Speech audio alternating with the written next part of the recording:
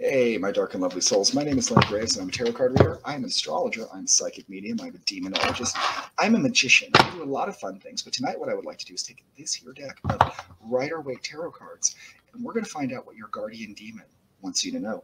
And if you stick with me to the end of this reading, I'll show you a little quick spell where you can find out what that guardian demon might be.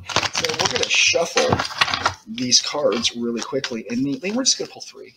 We're just going to pull three. Your guardian demon, trust me, he's a pretty straightforward guy. He doesn't have a lot to say, but what he has to say is quite important. And we're going to take that. We're going to take the Four of Pentacles. We're going to take the Page of Cups, and we're going to take Temperance. A dark and lovely soul, what your guardian demon wants you to know is be careful not to hold on to things too much.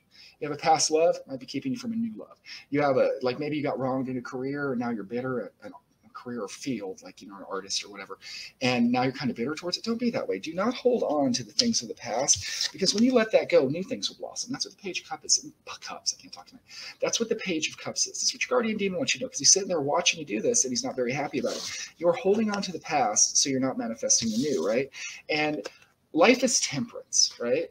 Life is well, yeah, it kind of is. Life is a balance, right? You can't have life without death. You can't have love without hate. You can't have laughter without crying. There's so many different ways to parallel the universe, right? We've got to have balance. We have to have our memories of our past, but we also have to look forward to the future. Does that make sense to you, my dark and lovely soul? Say it does. But what your guardian demon wants you to know is, do not let the past hinder the future, right? Does that make sense? But also keep the past in mind, but hold on to it. We learn from our past, right? That's what makes us a better person or a better whatever. And we want to hold on to it, but we do not want the past to cloud our outlook on the future. Does that make sense? I hope it does.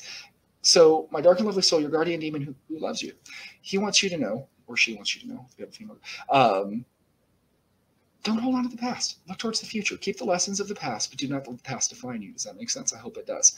Now, if you want to find out a little bit about your guardian demon, I'm going to tell you a little quick spell you can do, and all you need is a mirror and a candle. What you want to do is you want to light your candle, and you want to meditate on it. I would suggest play a song, something that provokes an emotional response. Stare at the candle and just look up. Do that for 3 days, and on the third day, I guarantee you'll see something cool. Comment below and tell me what it was. My dark and lovely souls, your guardian demon wants you to know, just let it go, right? And seek the future, but remember the past, the lessons from it, but don't let the past define you.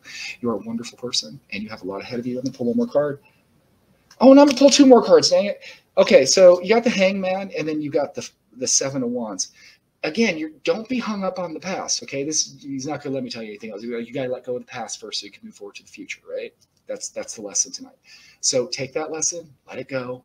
Look forward, and you're going to be amazed at what happens. You're going to be honestly amazed. My dark and lovely soul, my name is Lenny Graves, and you can find me, oddly enough, here at TikTok at @TheLennyGraves, or you can find me over at Dysfunctional Enlightenment, I can't even say the name of the page, at Facebook, and we do a lot of fun things over there, too. My dark and lovely souls, have a great night.